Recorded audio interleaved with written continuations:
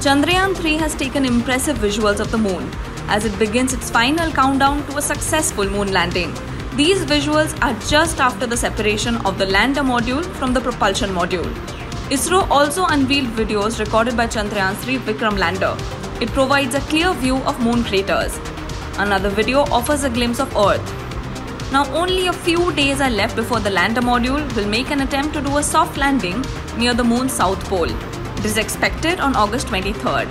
The Indian lunar spacecraft has earlier captured its first ever images of the moon as it entered the lunar orbit. If Chandrayaan-3 successfully lands on the moon, India will become the fourth country in the world to achieve this feat. This achievement would be significant for India. So far, only the United States, the former Soviet Union and China have managed this feat. Notably, no spacecraft has ever touched down on the moon's south pole. This is a place believed to have water ice that could potentially support life. However, Russia might achieve this as well. Their Luna 25 probe is set to land near the South Pole. Now, as per reports, the Russian spacecraft is likely to land on the moon on August 21, 2 days before Chandrayaan-3. The world witnessed the historic liftoff to Chandrayaan-3 on July 14th. ISRO launched India's third lunar exploration mission from the Satish Dhawan Space Center.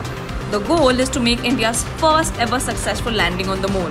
The combination of a lander and a rover has been following its schedule as planned.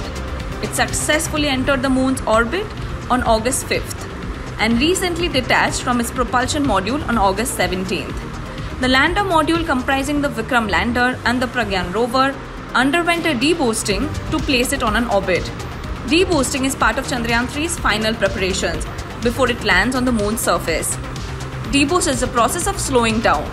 It involves reducing the spacecraft's thrust in order to achieve a stable orbit. Chandrayaan-3 is going very well. Yesterday night we had a orbit reduction in the moon's orbit from something like 18,000 kilometers to around 4,600 kilometers, and 165 or so, it's the lowest closest point. So subsequently it will again come down.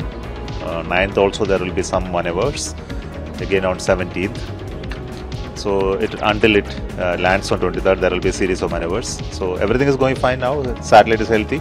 Chandrayaan-3 is a follow-up mission to Chandrayaan-2, which crash-landed in September 2019. Now, once the landing on the moon's surface is successful this time, scientific research will be conducted as part of the mission. Chandrayaan-3 propulsion module will play a crucial role.